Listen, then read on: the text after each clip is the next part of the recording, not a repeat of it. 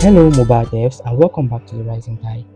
Now in this mini series we will explore the importance and the fundamentals of crafting visually appealing user interfaces. So if that's something that you are interested in, please subscribe. Alright, so in this video we will be designing this login screen where you have the username and password and you have the sign in button to get started. You also have the create an account button if you don't have an account. This will you go to create an account page, and there's also a contact admin button if you're unable to gain access into the system. So without wasting further time, let's get started. Here with me I have a blank file. So what I need to do is create a new project by clicking terminal, new terminal to open a terminal in this directory. I'm going to zoom in a little bit.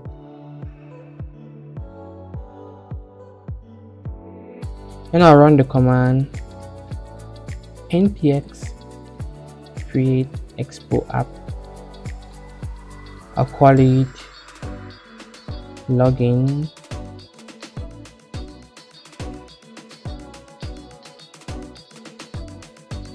I'll call it login and hit enter.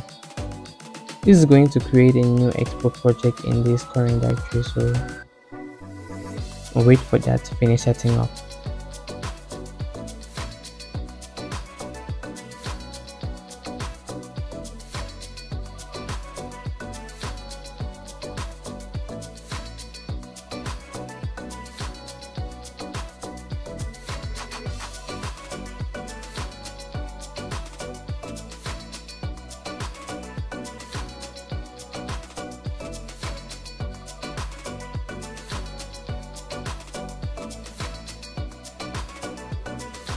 Once the process is completed, we're going to cd into the login app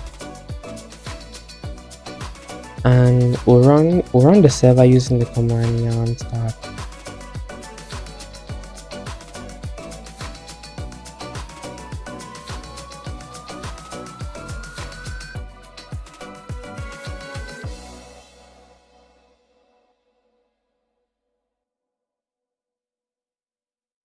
Now we're going to copy the code from this expo server and paste it into the emulator.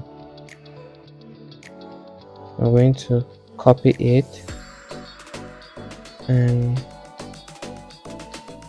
back in the emulator.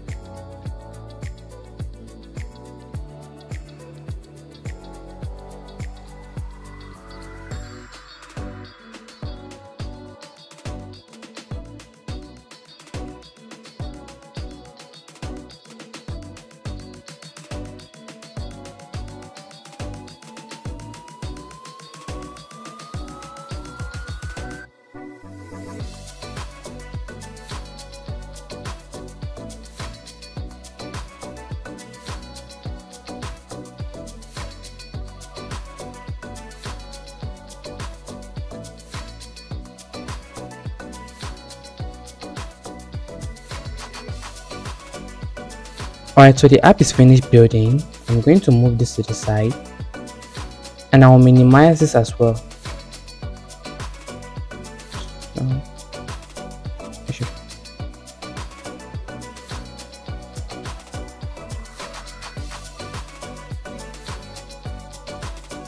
Alright, I'm going to open the app now.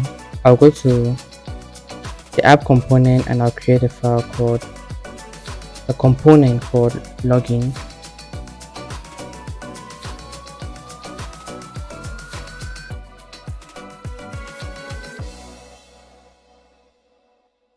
And I'll create the component here. So I'll come here and I'll say create a new file. I'll say component. Since it's authentication, I'm going to put inside a directory called authentic auth, and I'll create a file here called login.js.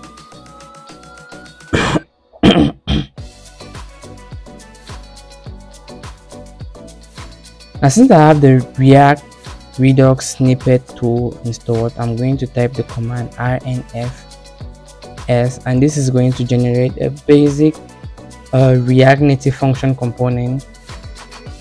So I'll save it, I'll come here and I'll import it.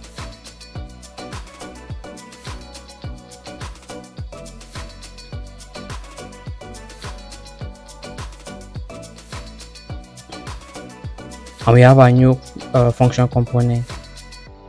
Going back to the function component, I'm going to style this by giving it a style of container.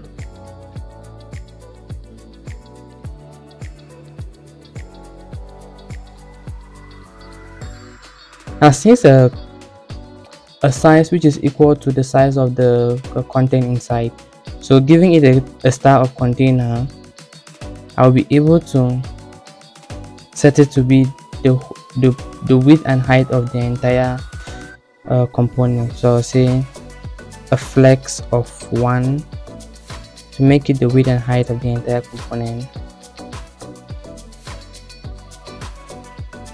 I'm going to set the width of 100%. We'll use this later in the app. And to align to set everything in the center of the screen, I'm going to give it justify content center and align item center.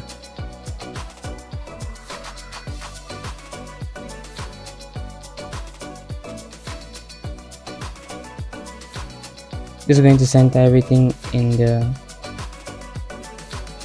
the screen.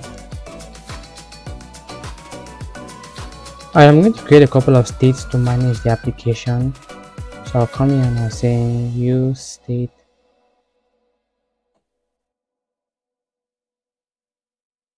I import use state from React, and with the use state snippet, which you can do this using the plugin I just mentioned, React Native Redux, I'm going to create a state called username.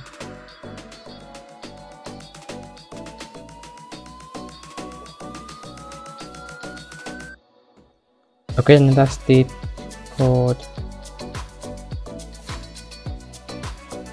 password, and I'll create one more state called is loading, and we'll use this in the future, so I'll set it to false by default.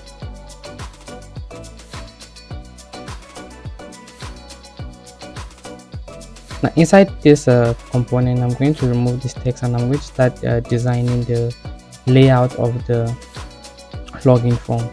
So the first thing I'll do is I'll create a view. I'll give it a style to be equal. I'll give it a style equals styles.form input wrapper.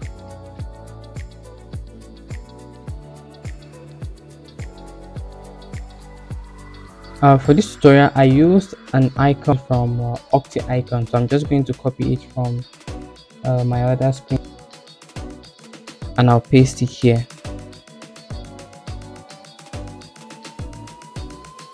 I'm going to import this, so it's from OctiIcons.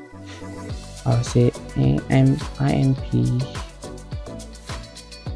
Sorry.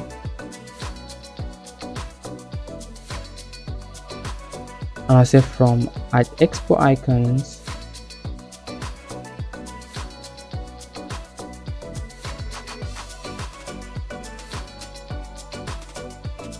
import this icon.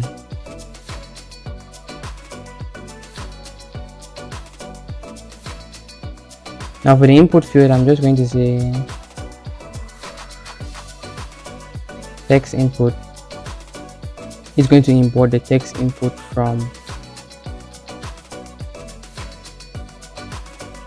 let me import the text input from React Native. So I'll say text input here, and I'm going to start it by giving the style to be styles.input and a placeholder text of username.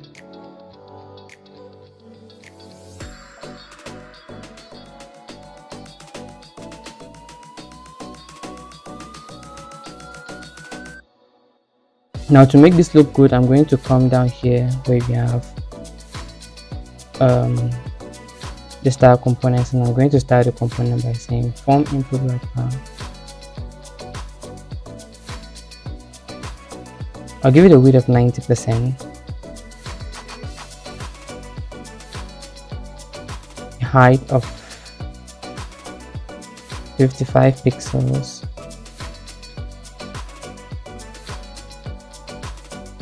and a background color.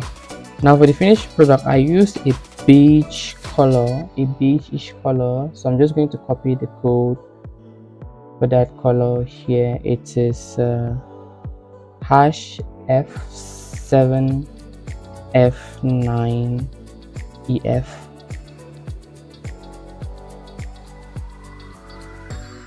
The color is not very visible, but you can see it there, and I'm going to give it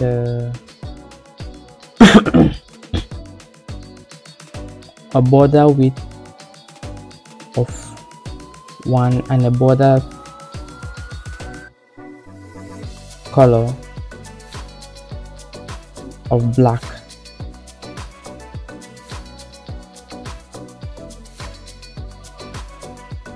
I'll give it a bit of border radius to give it a bit of curve around the edges, so I'll set it to 6, and you can see that as an input.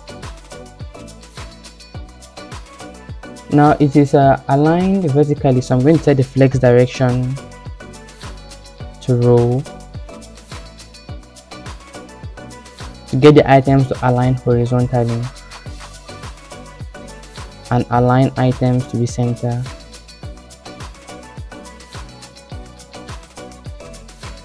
Align items to be center. Now to give it a bit of padding here, because it's very close to the edge, I'm going to come down here and I'll say padding left of let's say 8. I'm going to give it a bit of space here. For the input field itself, I'm going to copy this style, and I'll say for input I want the width to be 90%. This is so that it's not the full width of this parent component, so you have space for this icon to live. I'll set the height to be 100%, so it takes in the full height of the device, of the input wrapper. And the margin left property of 10 is to give it a bit of space here, so I'm going to save that. As you can see, we have the username field. Now to change this cursor color, because in React Native it comes in with this bluish color. Is that blue? It comes with this bluish color. So to change the color, you just come here and you set the cursor color to whichever color you want. I'm just going to set it to black. As you can see, it has changed. Let me adjust this indentation to make it visible. As you can see, you can enter your username.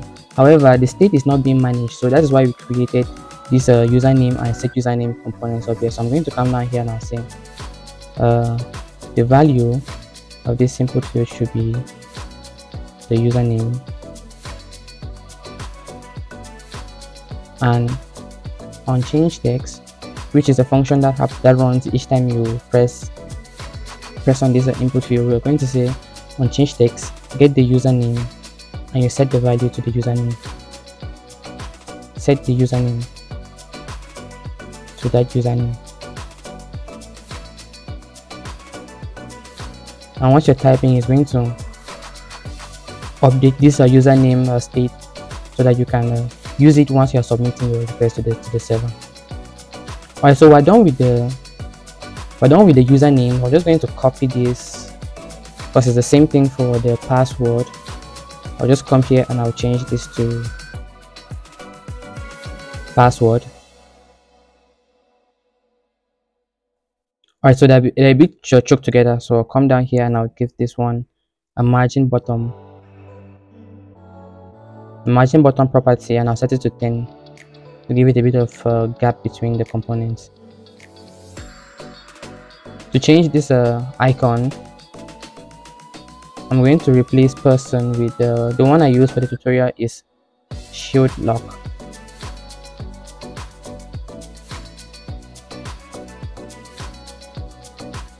One thing you notice is that as I'm typing the username, the password is also setting the value to the exact same value as the username.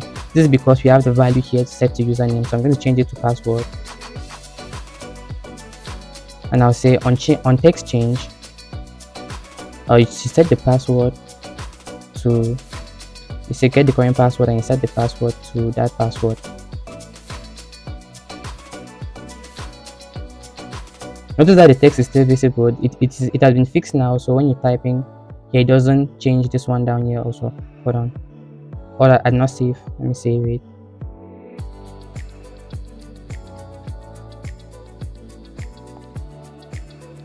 So they have different values right now. However, when you're typing the password, it is still visible as text. So the way you resolve that is by coming here and saying set secure text entry, and you set the value to true.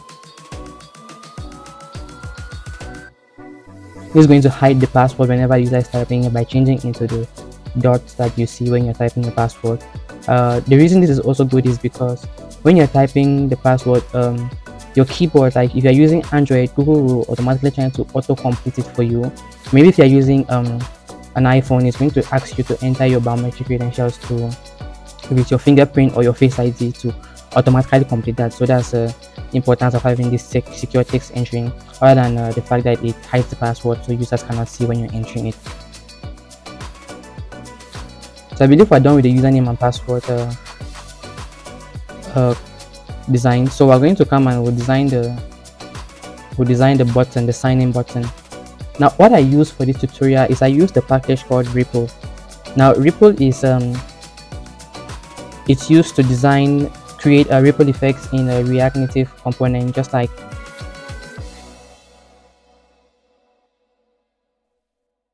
to install this package. I will just come down here to the terminal and I'll say create a new terminal.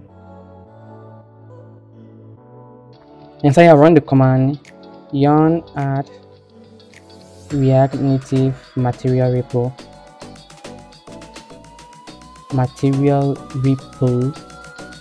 yes, like that. And as that is installing, I'm going to come here and I'll say I'll import it here. I'll say imp from React Native material repo, import repo.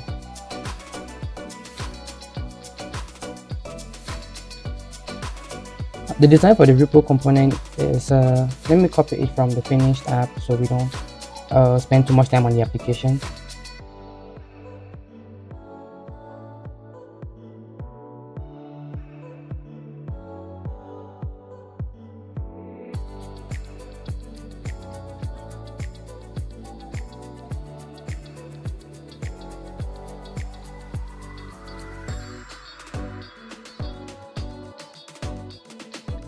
Okay, now I'm going to style it by copying the styles for the repo. As you can see, it has a style of login.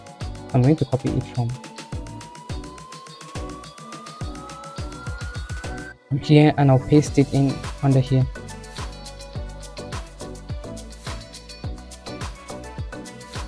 All right, let's check if the package has finished installing. Yeah, okay, it has finished installing. So I'm just going to reload the server. Okay, I am importing repo with small r, so it's repo like so.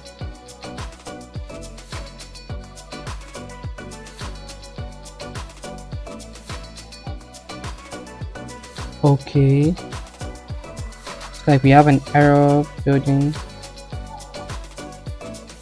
React Native material repo.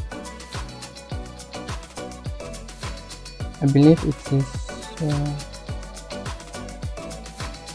Alright, so I made a mistake and I installed the package in the wrong directory when we're inside the login app. So it installed it outside here. So I'm going to delete these files and I'll send it into the login app where I will install the package. So I'm just going to reinstall it. I'm not sure you are going to have this error on your end, but if you are following me exactly, you might have the same error. So this is how you resolve it. Once the installation process is completed, we're going to come back to the application and we're going to reload the app by pressing R. So I had to restart the server to be sure. So you hit R and it's going to reload the application. Okay, so this is the repo button. Let me just explain it a little bit. So you have the repo color, which is the color you want to show on top of the element you are putting the repo on. So it's like a normal component, normal view element with that you have a ripple effect on top. So now the ripple opacity is how much of this color you want it to appear on top of the start component. So as you can see, I set mine to 0.05, but if you set it to a high value, when you click on the button, you're going to see a darker color. Okay, now the ripple duration is how long you want the animation to go for. So I set mine to 0.3 seconds, which is 300 milliseconds. However, the higher the value, the slower the animation. And the ripple centered is set to true. This is I'm just going to comment this out. So ripple centered is where you want the ripple animation to start from. So if I set it to false or I remove it, as you can see, when you click, it is where you click that the animation is going to start from. So when I click this way, it's going to start from this end. If I click this way, it's going to start from this end. And if I click from the center, you start from there. So the ripple centered is where the animation will start from. Now fade is set to false. Fade is if you want the animation, if you want the ripple effect to fade out, like set the opacity to turn towards 0 as the animation is playing through. The border radius is just like normal border radius, and then you have a normal style. So as you can see, this is the ripple button. I'm going to remove all the changes. I like this animation because it is subtle and it is predictable. This tutorial is getting too long, so the rest of the process is just a continuation of the previous one. So I'm just going to fast forward this part and we'll meet at the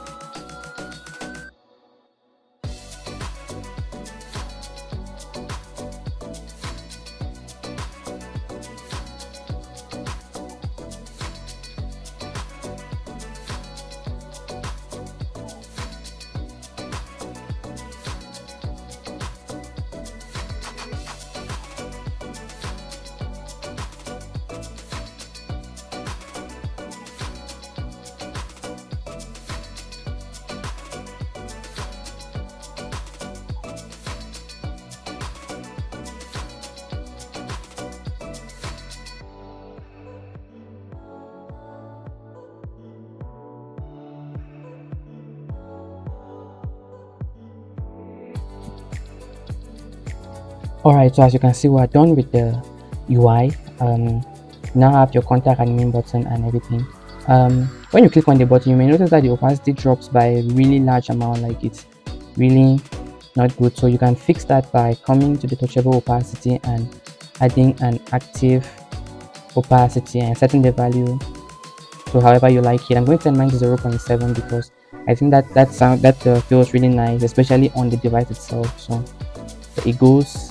it is obvious, but it's not too obvious. That makes it bad. I guess that is it for the login form. If you want to see a video of it in action with the sign up page, so please comment down below and I'll do a video on how to create a sign up page for this. Thank you very much for watching to the end, and see you next time.